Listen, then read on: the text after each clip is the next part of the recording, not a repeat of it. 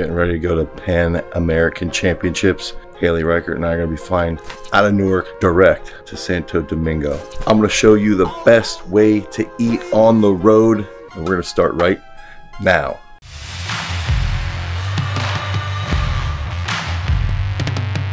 When you're getting ready to travel, you're traveling all over the place, you're going to go to the airport, is to prepare that day of and know what exactly you're going to be eating when you get to the airport, when you're flying, when you get to the hotel, all that, so they have that first day in place.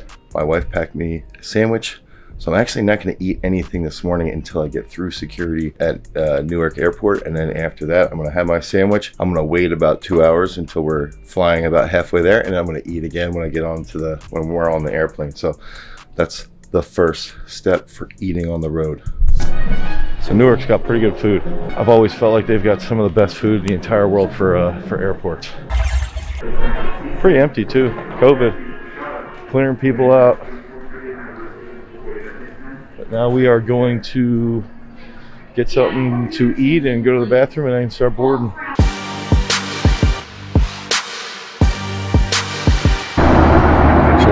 like I had said, eating while you're traveling. Plan ahead.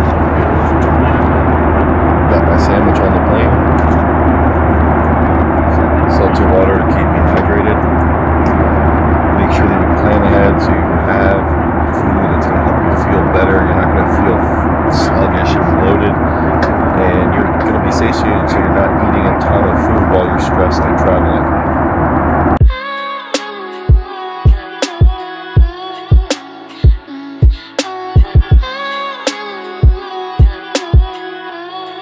Okay, so we're here at breakfast. Papaya juice. So when we're talking about going out on a limb and trying different foods and eating healthy while you're traveling, papaya with watermelon. Yotilla. So yotilla is American taro, or what else was it? It was white elephant ear. It's like arrow leaf. So it's a unique starchy vegetable that I have never had. So I'm going out on a limb and having that. And of course, I'm going really out on a limb and I'm having an egg omelet with peppers, onions. Haley's going really out on an omelet, or going out on a limb, getting hard-boiled eggs and bananas. So I'm going to try this yotilla. The papaya juice is awesome. Still waiting for my coffee. But I think one of those things when you're traveling is to experiment. I've never had yotilla. I'm sure it probably tastes like potatoes to a point. A little crumbly, slightly.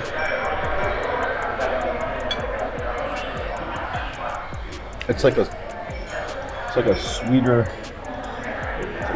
potato, but not a sweet potato, just a sweeter potato. So, try new foods, enjoy them, stay healthy while you're traveling. Okay, round two.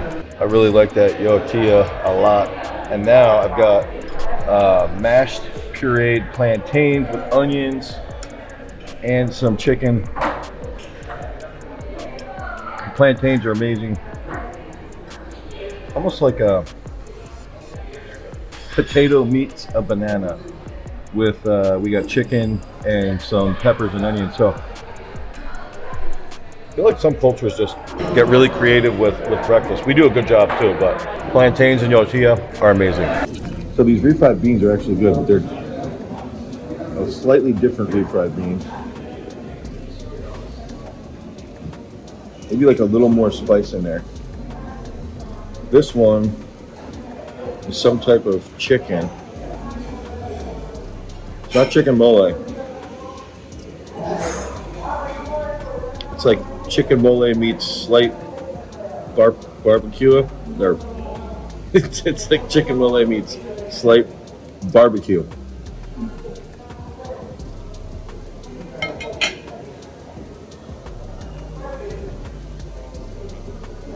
This just looks like a standard tortilla. This stuff here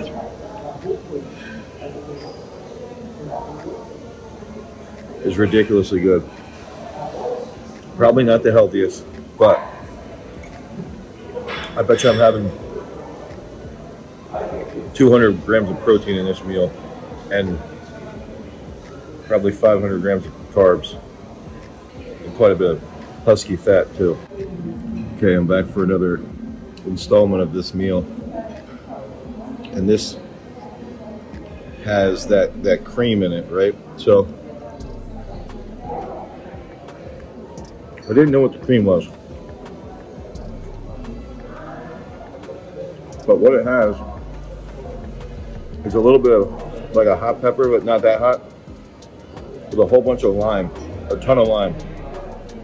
And this is why everybody should be eating other people's foods, other cultures' food. Because now when I get home, I'm putting a ton of lime juice in my sour cream when I'm making my tacos. It's stupid good.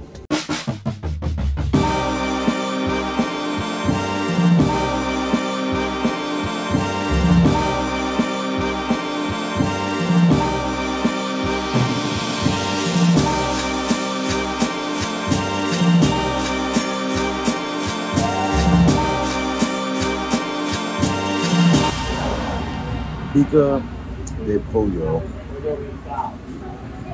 It's like potato salad with super crispy chicken with a little bit of seasoning on it,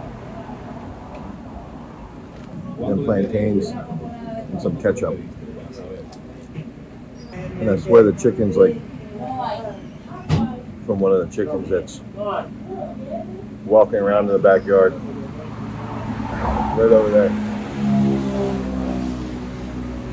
For those of you that know me really well,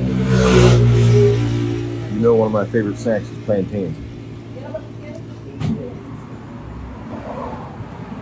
So I also ordered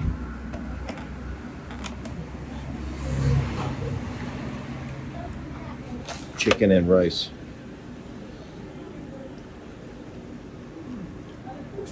It's like a deep fried chicken with a spice and a whole bunch of rice. That's really good. It might be deep fried, but it's still chicken. Still good rice.